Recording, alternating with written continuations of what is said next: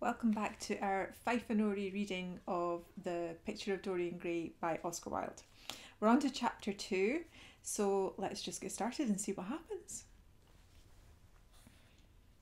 As they entered, they saw Dorian Gray. He was seated at the piano with his back to them, turning over the pages of a volume of Schumann's forest scenes. "You must lend me these, Basil," he cried. "I want to learn them. They are perfectly charming." "That entirely depends on how you sit today, Dorian." "Oh, I am tired of sitting, and I don't want a life-size portrait of myself," answered the lad, swinging round on the music stool in a wilful, petulant manner. When he caught sight of Lord Henry, a faint blush coloured his cheeks for a moment, and he started up. "I beg your pardon, Basil, but I didn't know you had anyone with you." "This is Lord Henry Wotton, Dorian, an old Oxford friend of mine. I have just been telling him what a capital sitter you were, and now you've spoiled everything." "You have not spoiled my pleasure in meeting you, Mr. Gray," said Lord Henry, stepping forward and extending his hand. "My aunt has spoken often to me about you. You're one of her favourites, and I am afraid one of her victims also." "I am in Lady Agatha's black books at present," answered Dorian, with a funny look of penitence. "I promised to go to a club in Whitechapel with her last Tuesday, and I really forgot all about it. We were to have played a duet together, 3 duets, I believe. I don't know what she will say to me. I am far too frightened to call." "Oh, I will make your peace with my aunt. She's quite devoted to you. And I don't think it really matters about your not being there. The audience probably thought it was a duet. When Aunt Agatha sits down to the piano, she makes quite enough noise for 2 people. "That is very horrid to her, and not very nice to me," answered Dorian, laughing. Lord Henry looked at him. Yes, he was certainly wonderfully handsome, with his finely curved scarlet lips, his frank blue eyes, his crisp gold hair. There was something in his face that made one trust him at once. All the candour of youth was there, as well as all youth's passionate purity. One felt that he had kept himself unspotted from the world. No wonder Basil Hallward worshipped him. "You are far too charming to go in for philanthropy, Mr. Gray, far too charming." And Lord Henry flung himself down on the divan and opened his cigarette case. The painter had been busy mixing his colours and getting his brushes ready. He was looking worried, and when he heard Lord Henry's last remark, he glanced at him, hesitated for a moment, and then said, "Harry, I want to finish this picture today. Would you think it awfully rude of me if I asked you to go away?" Lord Henry smiled and looked at Dorian Gray. "Am I to go, Mr. Gray?" he asked. "Oh, please don't, Lord Henry. I see that Basil is in one of his sulky moods, and I can't bear him when he sulks. Besides, I want you to tell me why I should not go in for philanthropy." "I don't know that I shall tell you that, Mr. Gray. It's so tedious a subject that one would have to talk seriously about it. But I certainly shall not run away, now that you have asked me to stop. You don't really mind Basil, do you? You have often told me that you like your sitters to have someone to chat to." Hallward bit his lip. "If Dorian wishes it, of course you must stay. Dorian's whims are law to everybody, except himself." Lord Henry took up his hat and gloves. "You're very pressing, Basil, but I'm afraid I must go. I have promised to meet a man at the Orleans. Goodbye, Mr. Gray. Come and see me some afternoon in Curzon Street. I'm nearly always at home at 5 o'clock. Write to me when you are coming. I should be sorry to miss you." "Basil," cried Dorian Gray, "if Lord Henry Wotton goes, I shall go too. You never open your lips while you are painting, and it's horribly dull standing on a platform and trying to look pleasant. Ask him to stay. I insist upon it." "Stay, Harry, to oblige Dorian and to oblige me," said Hallward, gazing intently at his picture. "It is quite true, I never talk when I am working, and never listen either, and it must be dreadfully tedious for my unfortunate sitters. I beg you to stay." "But what about my man at the Orleans?" The painter laughed. "I don't think there will be any difficulty about that. Sit down again, Harry. And now, Dorian, get up on the platform and don't move about too much or pay any attention to what Lord Henry says. He has a very bad influence over all his friends, with the single exception of myself." Dorian Gray stepped up on the dais with the air of a young Greek martyr and made a little moue of discontent to Lord Henry, to whom he had rather taken a fancy. He was so unlike Basil, they made a delightful contrast, and he had such a beautiful voice. After a few moments he said to him, Have you really a very bad influence, Lord Henry? As bad as Basil says? There is no such thing as a good influence, Mr. Gray.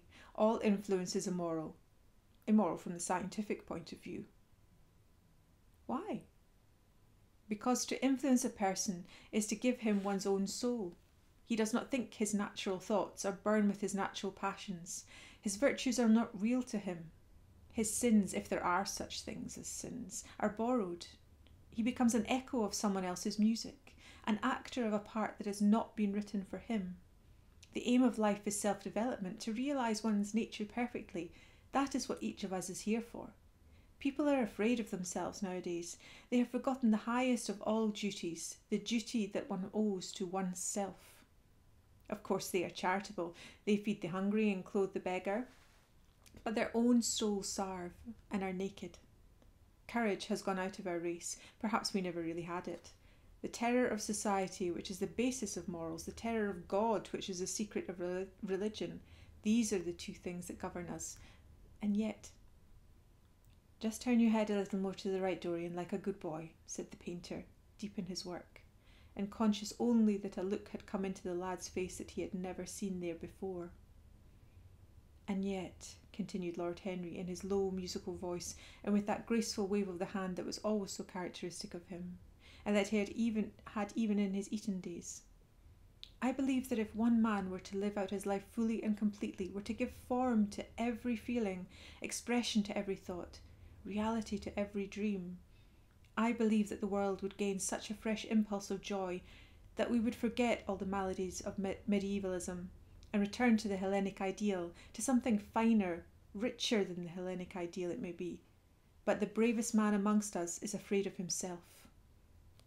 The mutilation of the savage has its tragic survival in the self-denial that mars our lives. We are punished for our refusals. Every impulse that we strive to strangle broods in the mind and poisons us. The body sins once and has done with its sin, for action is a mode of purification. Nothing remains then but the recollection of a pleasure or the luxury of a regret. The only way to get rid of a temptation is to yield to it. Resist it, and your soul grows sick with longing for the things it has forbidden to itself, with desire for what its monstrous laws have made monstrous and unlawful. It has been said that the great events of the world take place in the brain. It is in the brain, and the brain only, that the great sins of the world take place also. You, Mr. Gray, you yourself with your rose-red youth and your rose-white boyhood, you have had passions that have made you afraid, thoughts that have filled you with terror, daydreams and sleeping dreams whose mere memory might stain your cheeks with shame. Stop, faltered Dorian Gray. Stop, you bewilder me. I don't know what to say. There is some answer to you, but I cannot find it. Don't speak, or let me think, or rather let me try not to think. For nearly 10 minutes he stood there, motionless, with parted lips and eyes strangely bright. He was dimly conscious that entirely fresh influences were at work within him, yet they seemed to him to have come really from himself. The few words that Basil's friend had said to him, words spoken by chance, no doubt, and with wilful paradox in them, had touched some secret chord that had never been touched before, but that he felt was now vibrating and throbbing to curious pulses. Music had stirred him like that. Music had troubled him many times. But music was not articulate. It was not a new world, but rather another chaos that it created in ours. Words, mere words. How terrible they were, how clear and vivid and cruel. One could not escape from them, and yet what a subtle magic there was in them. They seemed to be able to give a plastic form to formless things, and to have a music of their own as sweet as that of viola or of lute. Mere words. Was there anything so real as words? Yes, there had been things in his boyhood that he had not understood. He understood them now. Life suddenly became fiery colour to him. It seemed to him that he had been walking in fire. Why had he not known it? With his subtle smile, Lord Henry watched him. He knew the precise psychological moment when to say nothing. He felt intensely interested. He was amazed at the sudden impression that his words had produced, and remembering a book that he had read when he was 16, a book which had revealed to him much that he had not known before, he wondered whether Dorian Gray was passing through a similar experience. He had merely shot an arrow into the air. Had it hit the mark? How fascinating the lad was. Hallward painted away with that marvellous bold touch of his that had the true refinement and perfect delicacy that in art, at any rate, comes only from strength. He was unconscious of the silence.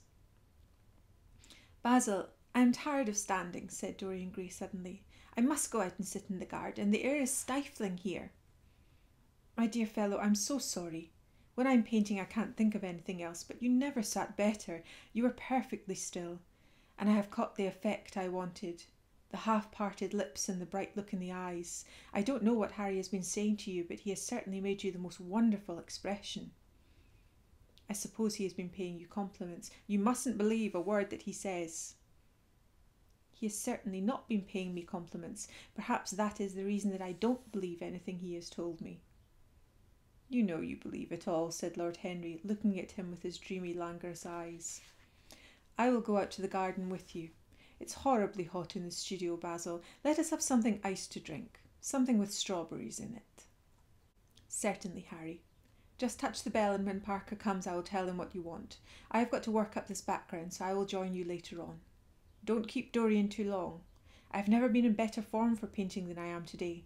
This is going to be my masterpiece. It is my masterpiece as it stands." Lord Henry went out to the garden and found Dorian Gray burying his face in the great cool lilac blossoms, feverishly drinking in their perfume as if it had been wine. He came close to him and put his hand upon his shoulder. "You are quite right to do that," he murmured. "Nothing can cure the soul but the senses, just as nothing can cure the senses but the soul." The lad started and drew back. He was bareheaded, and the leaves had tossed his rebellious curls and tangled all their gilded threads. There was a look of fear in his eyes, such as people have when they are suddenly awakened. His finely chiselled nostrils quivered, and some hidden nerve shook the scarlet of his lips and left them trembling. "Yes," continued Lord Henry, "that is one of the great secrets of life, to cure the soul by means of the senses, and the senses by means of the soul. You are a wonderful creation. You know more than you think you know, just as you know less than you want to know." Dorian Gray frowned and turned his head away. He could not help liking the tall, graceful young man who was standing by him. His romantic olive-coloured face and worn expression interested him. There was something in his low, languid voice that was absolutely fascinating. His cool, white, flower-like hands even had a curious charm. They moved, as he spoke, like music, and seemed to have a language of their own. But he felt afraid of him, and ashamed of being afraid. Why had it been left for a stranger to reveal him to himself? He had known Basil Hallward for months, but the friendship between them had never altered him. Suddenly there had come someone across his life who seemed to have disclosed to him life's mystery. And yet, what was there to be afraid of? He was not a schoolboy or a girl. It was absurd to be frightened. "Let us go and sit in the shade," said Lord Henry. "Parker has brought out the drinks, and if you stay any longer in this glare you will be quite spoiled, and Basil will never paint you again. You really must not allow yourself to become sunburnt. It would be unbecoming." "What can it matter?" cried Dorian Gray, laughing as he sat down on the seat at the edge of the garden. "It should matter everything to you, Mr. Gray." "Why?"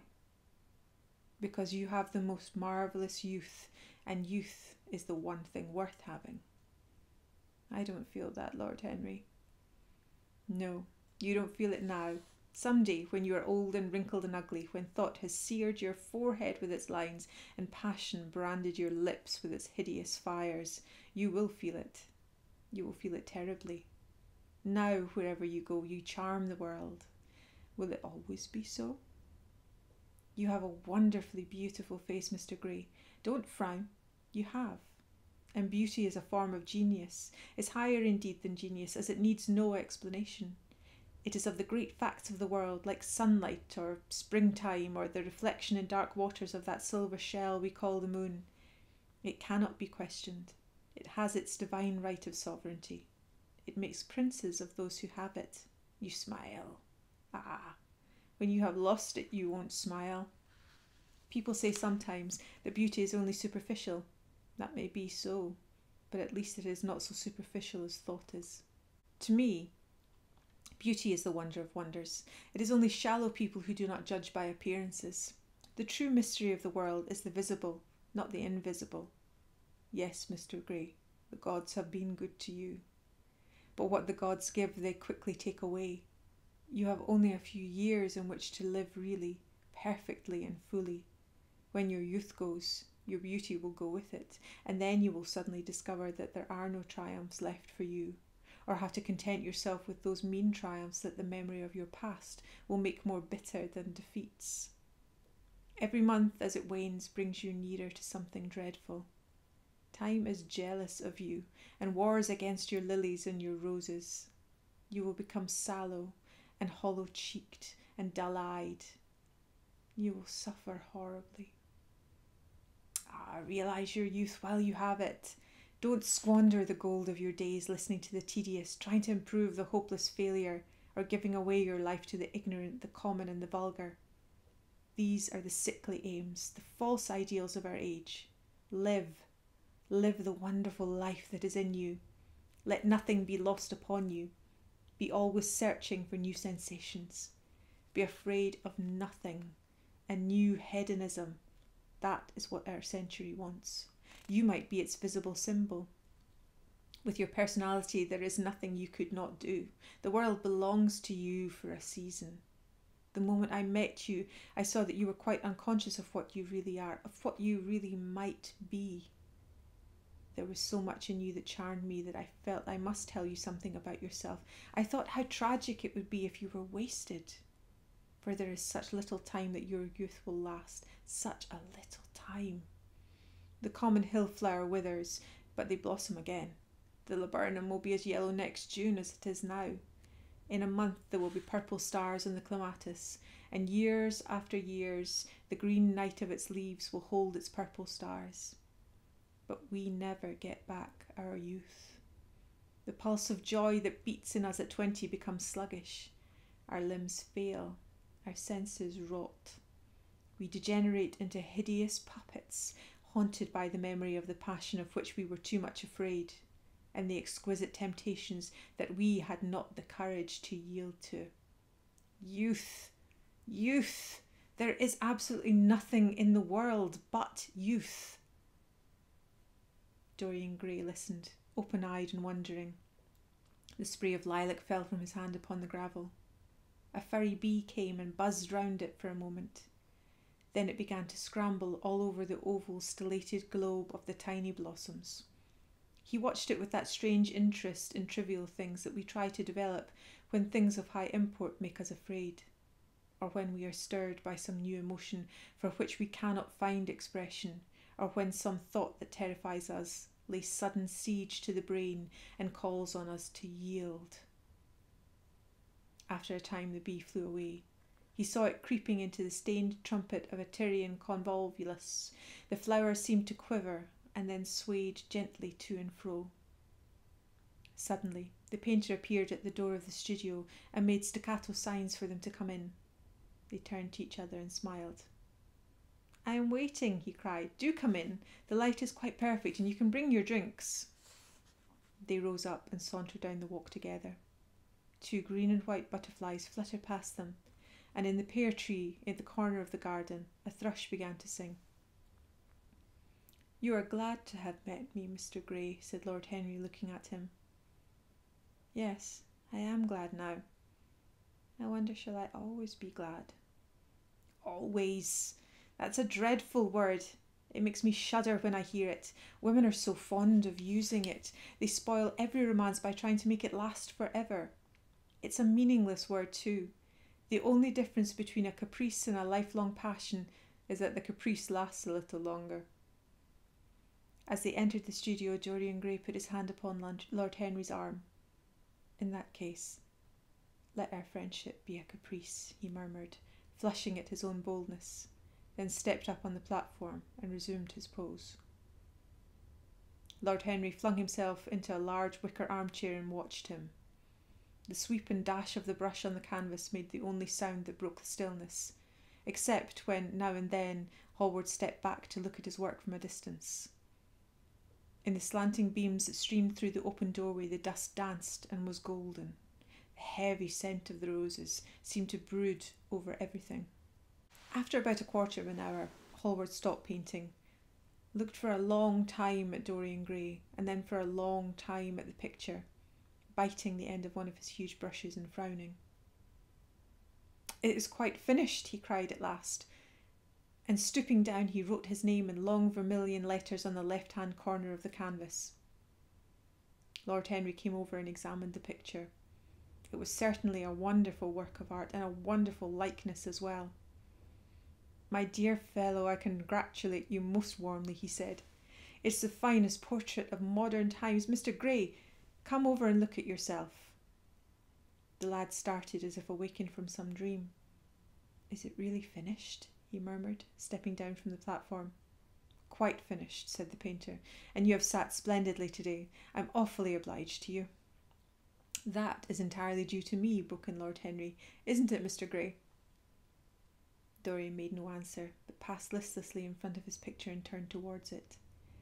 When he saw it, he drew back, and his cheeks flushed for a moment with pleasure.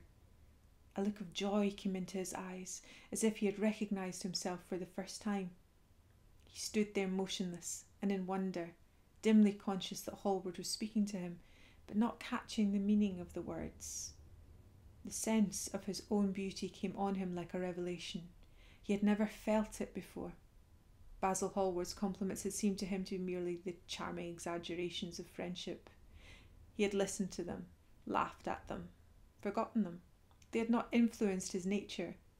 Then had come Lord Henry Wotton with his strange panegyric on youth, his terrible warning of its brevity. That had stirred him at the time, and now as he stood gazing at the shadow of his own loveliness, the full reality of the description flashed across him.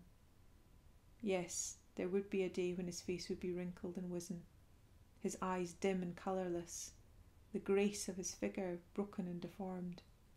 The scarlet would pass away from his lips, and the gold steal from his hair. The life that was to make his soul would mar his body. He would become dreadful, hideous, and uncouth. As he thought of it, a sharp pang of pain struck through him like a knife, and made each delicate fibre of his nature quiver. His eyes deepened into amethyst, and across them came a mist of tears. He felt as if a hand of ice had been laid upon his heart. "Don't you like it?" cried Hallward at last, stung a little by the lad's silence, not understanding what it meant. "Of course he likes it," said Lord Henry. "Who wouldn't like it? It's one of the greatest things in modern art. I will give you anything you like to ask for it. I must have it." "It's not my property, Harry." "Whose property is it?" "Dorian's, of course," answered the painter. "He is a very lucky fellow." "How sad it is," murmured Dorian Gray, with his eyes still fixed upon his own portrait. "How sad it is. I shall grow old and horrible and dreadful, but this picture will remain always young. It will never be older than this particular day of June. If it were only the other way. If it were I who were to be always young, and the picture that was to grow old. For that I would give everything. Yes, there is nothing in the whole world I would not give. I would give my soul for that." "You would hardly care for such an arrangement, Basil," said Lord Henry, laughing. "It would be rather hard lines on your work." "I should object very strongly, Harry," said Hallward.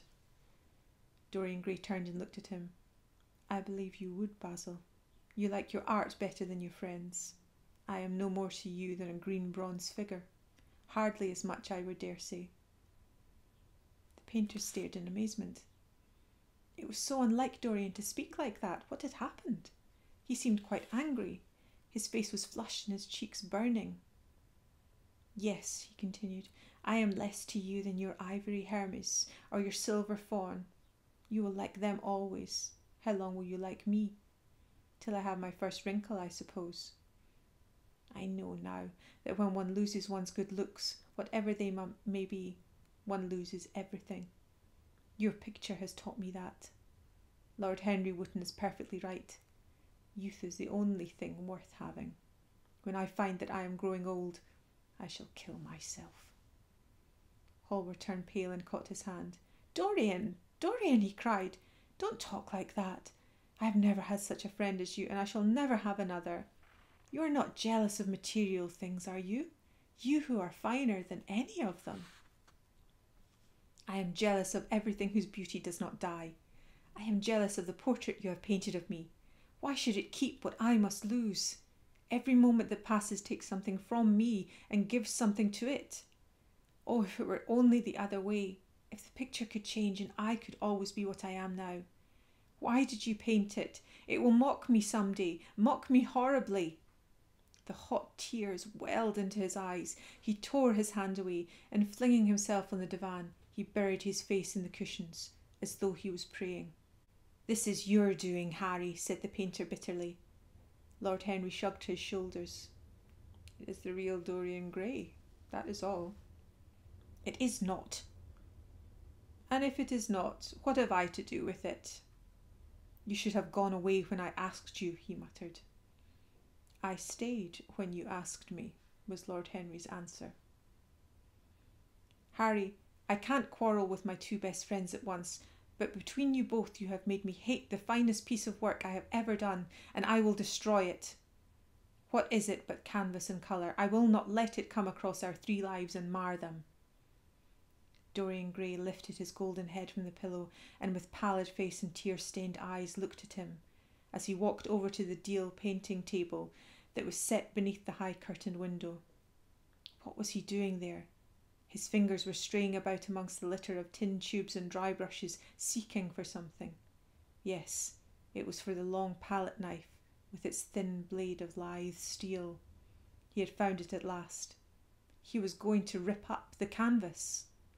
With a stifled sob, the lad leapt from the couch and, rushing over to Hallward, tore the knife out of his hand and flung it to the end of the studio. Don't, Basil, don't, he cried. It would be murder. I'm glad you appreciate my work at last, Dorian, said the painter coldly when he had recovered from his surprise. I never thought you would. Appreciate it? I am in love with it. Basil, it is a part of myself. I feel that. Well, as soon as you are dry, you shall be varnished and framed and sent home. Then you can do what you like with yourself. And he walked across the room and rang the bell for tea. You will have tea, of course, Dorian, and so will you, Harry? Or do you object to such simple pleasures? I adore simple pleasures, said Lord Henry. They are the last refuge of the complex. But I don't like scenes, except on the stage. What absurd fellows you are, both of you. I wonder who it was that defined man as a rational animal. It was the most premature definition ever given. Man is many things, but he is not rational. I am glad he is not, after all, though I wish you chaps would not squabble over the picture. You had much better let me have it, Basil. This silly boy doesn't really want it, and I really do.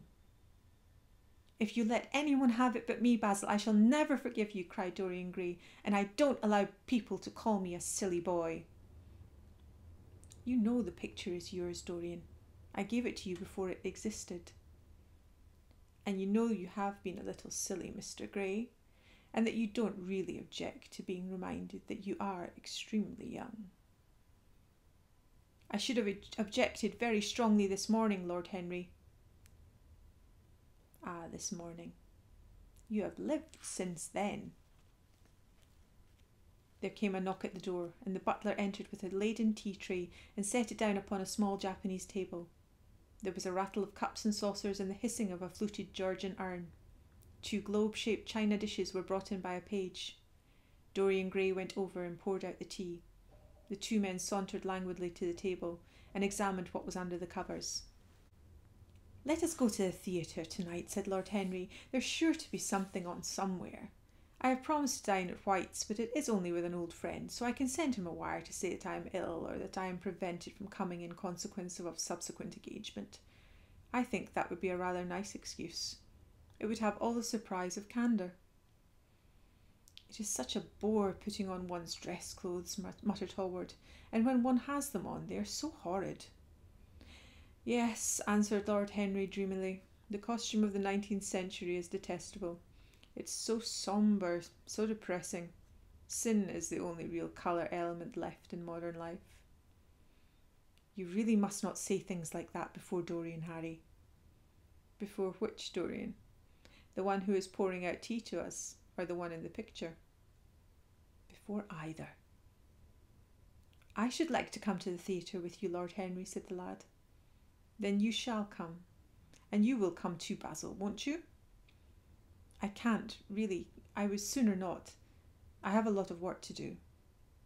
Well, then you and I will go alone, Mr. Gray. I should like that awfully. The painter bit his lip and walked over, cup in hand, to the picture. I shall stay with the real Dorian, he said sadly. Is it the real Dorian? Cried the original of the portrait, strolling across to him. Am I really like that? Yes, you are just like that. How wonderful, Basil. At least you are like it in appearance, but it will never alter, sighed Hallward. That is something. What a fuss people make about fidelity, exclaimed Lord Henry. Why, even in love it is purely a question for physiology. It has nothing to do with our own will. Young men want to be faithful and are not. Old men want to be faithless and cannot. That is all one can say. Don't go to the theatre tonight, Dorian, said Hallward. Stop and dine with me. I can't, Basil. Why? Because I have promised Lord Henry Wotton to go with him. He won't like you the better for keeping your promises. He always breaks his own. I beg you not to go. Dorian Gray laughed and shook his head. I entreat you. The lad hesitated and looked over at Lord Henry, who was watching them from the tea table with an amused smile. I must go, Basil, he answered. Very well, said Hallward, and he went over and laid down his cup on the tray. It is rather late, and as you have to dress, you had better lose no time. Goodbye, Harry. Goodbye, Dorian. Come and see me soon. Come tomorrow. Certainly. You won't forget? No, of course not, cried Dorian. And Harry. Yes, Basil. Remember what I asked you when we were in the garden this morning. I have forgotten it. I trust you. I wish I could trust myself, said Lord Henry, laughing. Come, Mr. Gray. My hansom is outside and I can drop you at your own place. Goodbye, Basil. It's been a most interesting afternoon. As the door closed behind them, the painter flung himself down on a sofa, and a look of pain came into his face.